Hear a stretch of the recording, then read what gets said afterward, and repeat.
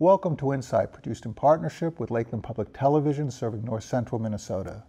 Today we are chatting with Pine River Backus Family Center's Leslie Bouchonville and Pillager Family Center's Betty Doss. They have generously agreed to share some of their experience with us. I'd like to thank you both for joining us today. Thank you. Thank you. So the services that you provide are so essential and so difficult to provide. Talk about the kinds of services that you provide to citizens in this area. We are often referred to as the hub. Probably a 30 or 40 mile radius, and it could be more, but we do the food shelf. We have a food shelf. We have the WIC clinics and the public health clinics that folks from our area can't get to the county seat to have those. And we do some outreach for that as folks come into the family center. We have a relationship with them so we can inform them of what's available. Not everyone knows what kind of services that are even out there sometimes. We also do a lot of prevention work in Pine River. We have one coalition, and then we employ a regional prevention coordinator that serves 13 counties. We do a home visiting program jointly with 2 other family centers. So the Pine River Backus Family Center is providing support in a number of different ways. You're talking about food security, you're talking about prevention, prevention meaning trying to intervene before there is a crisis. Correct. To avoid a crisis, to finesse that. You are providing physical and mental health referral services and counseling. And you cover a very broad geographic area. Yes, we do. Mm-hmm. And so let's talk about Pillager Family Center. How does Pillager approach the services that you provide? Yeah, Pillager is located 60 miles from Walker, which is Cass County's county seat, and where a lot of county services are provided. So 20 years ago when the Pillager Family Center started, it was the county and community members thought to let's open up a family center in the Pillager area so people didn't have to travel that 60 miles, because that's a burden for a lot of families, whether it's having a reliable car or just gas money to get to Walker and back. So they decided, let's open up a family center where we can offer these services locally. So Pillager was the first family center to open with this thought process in mind, and then it has evolved over the 20 years to we also offer the local food shelf in our facility, and we find that that's a great way to connect with people when they come in to ask for help for food. We can also connect them to other services, such as, do they know about the SNAP program offered through the county? If they're coming in consistently for food, maybe they should apply for SNAP, and we have those application forms available. Maybe they need to talk to somebody in Veteran Services, so we can refer them to those services, just depending on what the family's needs are. It's a great place to start building relationships, and then seeing what families need and try and help them with whatever that need is. So let's talk about the definition of family, of being a family center. What do you have in common in terms of how you look at your clientele? Who are your clients, and how do you first meet your clients? How do you encounter your clients when they first come into contact with your organizations? Leslie, do you want to start? Sure. I think it's taken, like we've been around for 21 years, so it's taken a while for people to understand, what we are as a family center and what we have there. I mean, we do some outreach, but we just don't have the staffing to do as much as we'd like. You can't be out on the road all the time if you're also serving people, and you can't afford to fund people who are out there doing that type of outreach. So it took a little while for people to get to know. And when they come in, what do they first encounter? People come in for lots of different reasons. We will do faxing for them. A lot of people who work in the community fax their time cards. We our resource. So people ask where they can find this or where they can find that. Or we also partner with Community Resource Connection right here in Bemidji to do the MNsure navigation.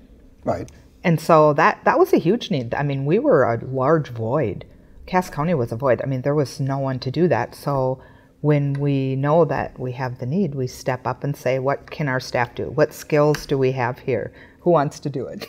So it's really a needs-driven approach, right? You look at your community and you say, what do you need? I think that's the beauty of family centers, because we're each our own 501c3. We each have our own board of directors. So we can identify the needs in our community, and either we create a program to meet that need, or we partner with another program to meet that need. So you adopt a program that somebody else has already developed to meet that need, and you apply it to your community. Yeah, and then we don't duplicate service either, because we're such a small community. We try and do a lot of things to meet needs of families, and we want to do them well. We don't want to do them just to do them, but it is community driven, and I think that's been true since we started, is that it's based on the needs of the community that determine where our programs are, and we concentrate on that family support, those family support kind of services, basic needs. What do you say to those, and you hear this argument sometimes at the state level, and certainly you hear it on the federal level, where people assert that services like yours are not really necessary. If you just eliminated the funding for them, saved the money, quote unquote, of those services, then those communities would just trundle along. They'd be fine. People would figure out other solutions. What do you say to that type of thinking? Well, I would challenge that definitely. We know that what research says, and one of the programs we do is home visiting. So we get with the mom prenatally, and we work with the mom till the child's 3 years old.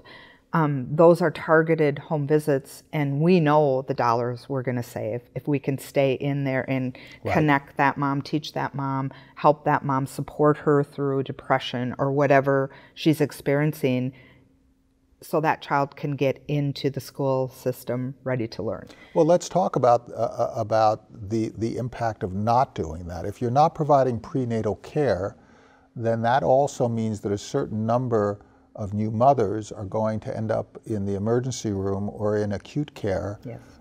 So there's actually a bell curve that you can look at, and you can say, well, over there, this group of people, we can't predict who they will be, but we know this group of people will be much larger and end up absorbing a lot more resource at that end of crisis than if we are doing some prevention. Or identification of special needs.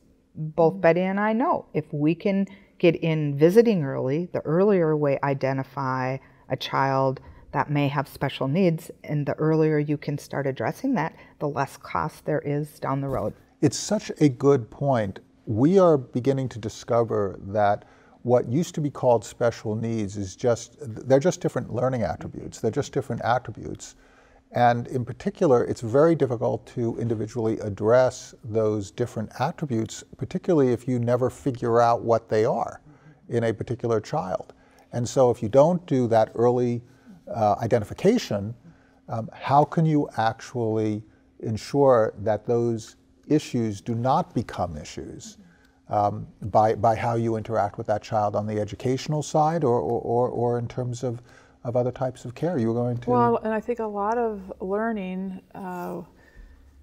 happens or doesn't happen even prenatally. We're learning how much brain development is happening prenatally, right? And then in those first 3 years of life, how important connecting synapses in your brain and how important that is for a child to be successful later on in life. If those things aren't happening, then there could be special needs or different learning, but why not give them the best that they can have early, because we know research tells us that brain development is critical during those first 3 years. It's such a good point, because you bring up the prenatal issue, which attaches to nutrition and your food shelf program.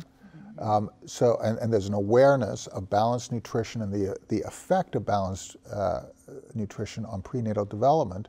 And then you also have the issue of self-medicating, which can lead into drug dependency, but even in the early stages of self-medication to deal with various forms of distress, pressure, physical pain, the consumption of those drugs, which seems to the person who's consuming it to be it's just me, well, it affects a child's development. It affects a child's DNA formation in those early years. And so bringing that knowledge, you think that it's innocuous, it isn't innocuous. Mm-hmm.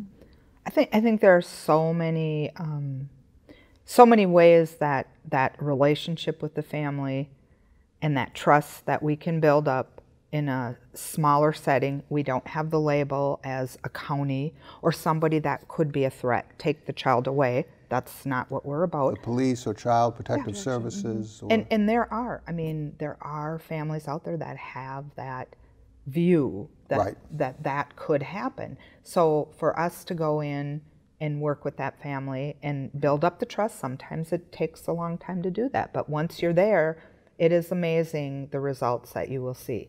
What does the future hold for your organizations? Do you feel like you're going to be expanding or shifting your services? Do you have particular challenges that you'd like to highlight? Doing a few things well and not spreading ourselves real thin, trying to do everything. So I think we've really focused on a few areas. Early childhood is something that we find important and that we're good at helping provide that service, collaborating with the school, collaborating with the county, and providing services related to that. We are good in delivering the basic needs support in our community with collaborating with the churches, collaborating with the school, and community members. That's one other funding source we have is donations from community members. In the Pine River area, it's kind of been, we've gone through a lot of strategic planning, and the most recent one, probably 2 or 3 years ago, was that, we are a hub. So we can do those things, but we still partner. And then we had some programs, 3 or 4 bigger programs that we needed to maintain and keep them going. And always keeping our eye out for ways that we can sustain those. Well, thank you so much for sharing the work of Pine River Backus and Pillager Family Centers. Leslie Bouchonville, Betty Doss, thank you very much for your service to the community, and thank you so much for your insights.